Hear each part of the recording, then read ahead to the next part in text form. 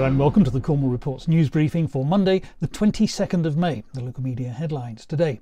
Now, Friday afternoons are when the spin doctors at County Hall try to take out the trash. It's a relatively good time to bury bad news because not as many people as usual are actually paying attention. And so it was with the announcement that the boss of Cornwall's spaceport has resigned.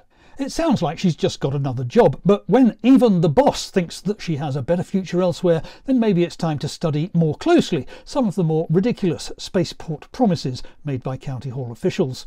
It's certainly curious that none of those officials thought to mention that the boss was leaving when they got councillors to give them another £500,000 for the spaceport just 9 days earlier. So the spaceport and the strangely absent new tenant to replace the Museum of Vintage Military Aircraft look set to provide plenty of entertainment at tomorrow's full council meeting, always assuming we get past the election of the leader. The old chestnut about how many council staff does it take to operate a light switch never fails to amuse. Saturday's sunny weather brought hundreds of anti-sewage protesters to Falmouth, and if you're not listening to Radio Cornwall, then you're not the only one. Pirate FM gave space to the National Farmers Union, which is warning that Britain now needs urgently to introduce food production targets. Farmers' leaders say that as Brexit now makes it more difficult to import stuff, we need to grow and produce more of what we need to eat.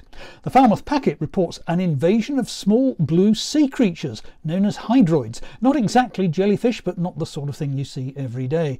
The Cornish Times covered plans for a new playing field at Dobwalls, and finally Cornwall Live has a story that only Cornwall Live would publish. And those are the local media headlines for now. Thank you very much for watching. Please share this video on social media. I'll be back again tomorrow. See you then. Bye-bye.